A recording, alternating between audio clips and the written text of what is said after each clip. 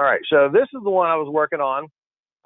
Again, I can just quickly show you a study. I have study 1, 2, and 3 already designed here. So here are my studies. Just to let you know, generative design operates in synchronous and in ordered. So you can do it in both environments. So I have one in ordered.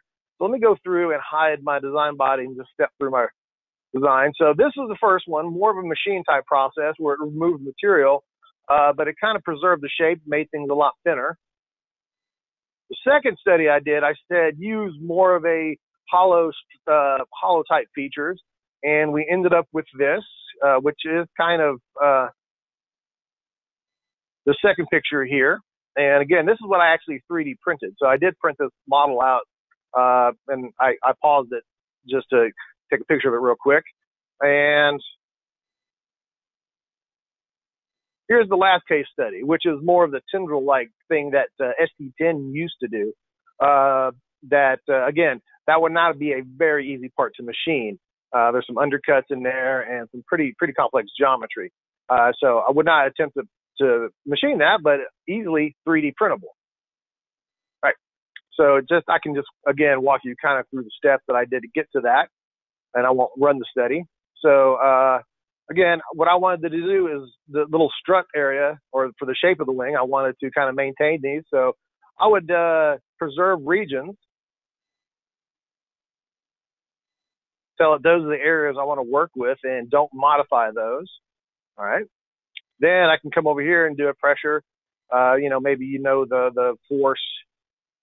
Maybe we got a downward force and a force on the front, maybe 3 foot-pounds of force. Or in this case, I used PSI. Then we are going to have it fixed. Again, this is not going to rotate, so it's going to be fixed at this location. Under manufacturing settings, prevent some enclosed voids. Tell it I don't want to have anything extend outside in my Z-axis. And go ahead and just run the material extrusion in the Y. Then I'm just going to adjust it. So I was kind of in this range to kind of get the shape I wanted, hit OK.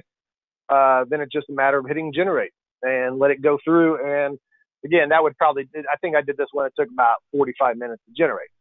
So let me just turn these off and turn that back on. Then, oops, not that one, sorry, that one. And just show stress. So I can turn, I have all this, I have that study on too. The show stress does work. It just seems to want to show all the stresses. So you can actually see the stress risers in red. We don't get the simulation like we do in the simulation bar where we have the little stress bar on the side. It tells you kind of the loads and what the forces are. Here it's more of a blue, low stress, red, high stress area. So you can see towards the end of the wing here and along this facing trail, we get some more of the stress. All right, so that is generative design. And again, the ability to add as many studies and do as forces, multiple forces, and you're ready to go, ready to print.